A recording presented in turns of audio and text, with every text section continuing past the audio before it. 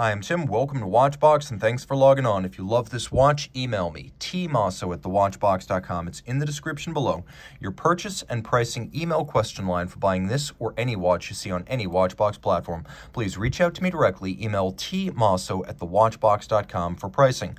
Today, we're discussing a legend from 1991, launched that year as a revival of the Renaissance-era wandering hours clock complication.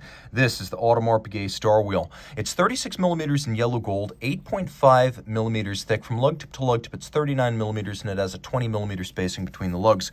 You can see on the wrist, it's comfortable. It's short across the wrist. It's flat, and it fits underneath the cuff.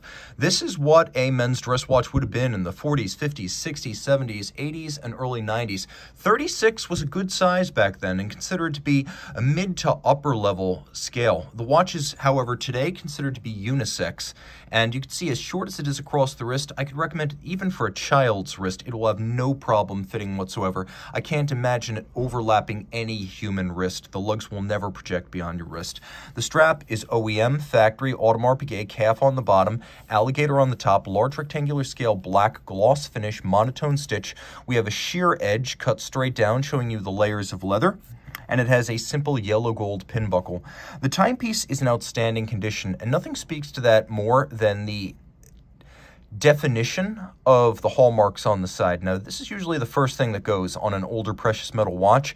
This is what you would have seen from the beginning of precious metal wristwatches in Switzerland up through the early to mid-90s. The hallmarks not under the lug, not on the case back or even between the lugs, but right on the case flank. And as these get refinished, you lose that definition and depth. Here, honestly, it looks as crisp as the day it was stamped. Now, you can also see that the lugs are welded on and that there is a perpendicular finish, satination, longitudinal, and then vertical on the lug flanks. That shows you the degree of attention to detail. Double finishing and welding the lugs and removing evidence of the welded joint shows just how much time was lavished by hand to finish this case. The lug hoods are polished. The crown is non-branded and polished. We have a double gadroon or double domed, one might say double-stepped bezel. You can see that the inner bezel is entirely mirror polished to accentuate the effect of light on the dial. You can also see that the lower expanse of the dial has been entirely rose lathe cut by guilloche, giving it a wonderful artisanal and lush appearance. Taking a quick look, there are 3 discs of sapphire, each with 4 numerals, and then underneath we have little star wheels and then pawl springs. That is why the watch is called the Star Wheel. You can also see the carousel on which they revolve has been satinated on its top and then mirror beveled on its edge. The finish on this watch is outstanding.